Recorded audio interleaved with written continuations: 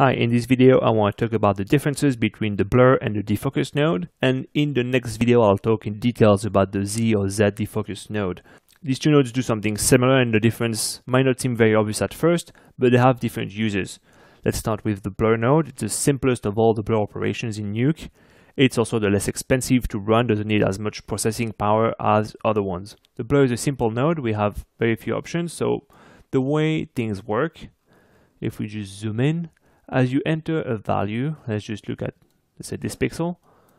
If I enter a value of 1, it's going to take my pixel and mix it with every direct neighbor pixel.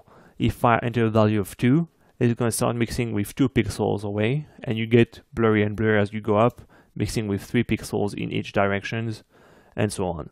So that's how it works, very simple. Now you can split the size slider, as you can usually do in Nuke, and if we go something high, we could just split it in the width and have something like this, like a very cheap motion blur.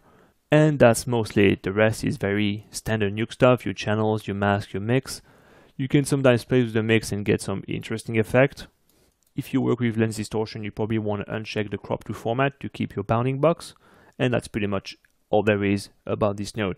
Most of the time I use the blur node to soften matte elements and roto, or to slightly blur something, but it's not the best choice if you work with the beauty of the CG render like here, a plate or live action element. For a nicer effect on an image and something more realistic, the defocus is a much better choice. Defocus is different than blur since it emulates the way an out of focus image would look through a lens. It's slower to run than the blur, but it looks a lot better.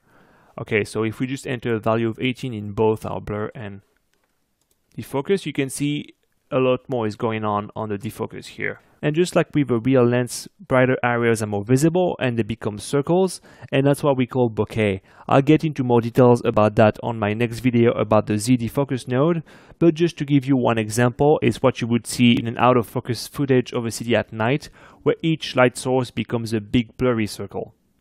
So with the defocus you can separate the width and height like you could in the blur, you had that splitter here, but you can change the aspect ratio.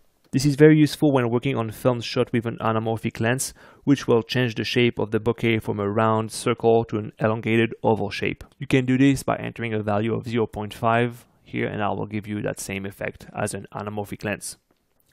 The scaling slider is not very useful, it's just a multiplier of defocus and ratio together. I don't think I've never played with quality.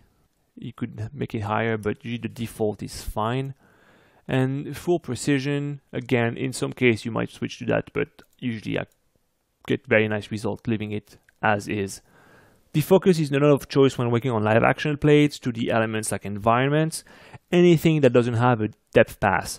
If you have a depth pass, you want to use the Z defocus node, and that is the subject of my next video. Thank you for watching, and comment below if you have any questions. I also want to point out that all my videos are also available in written version on my blog. You can have the link in the description below. Thanks for watching. Bye.